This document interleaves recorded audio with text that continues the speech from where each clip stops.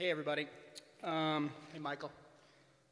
I'm reading a letter from Australia to your kids.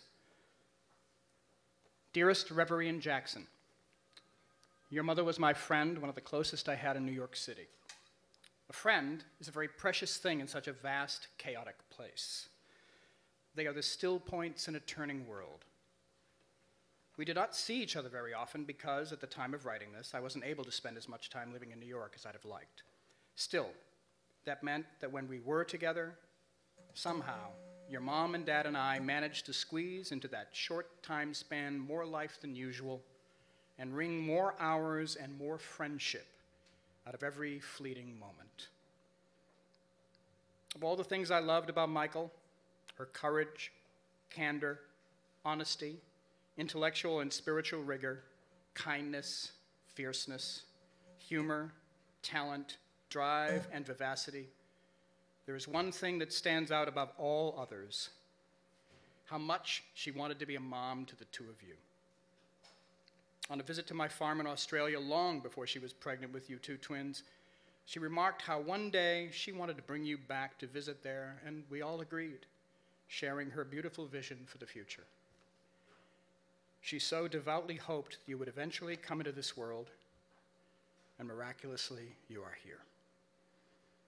Make this life a magical one, and know that you are loved by me, your mysterious fairy godmother, Felicity.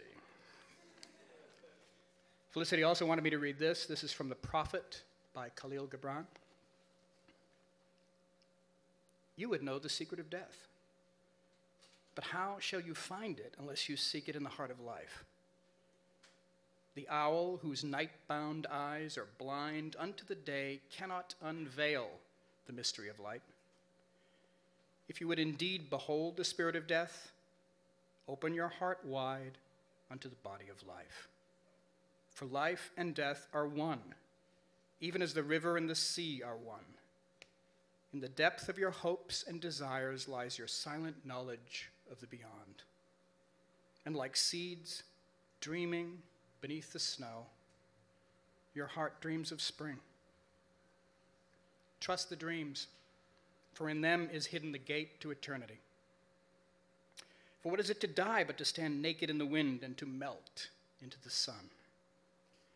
And what is it to cease breathing but to free the breath from its restless tides, that it may rise and expand and seek God unencumbered? Only when you drink from the river of silence shall you indeed sing. And when you have reached the mountaintop, then you shall begin to climb. And when the earth shall claim your limbs, then shall you truly dance. Thanks.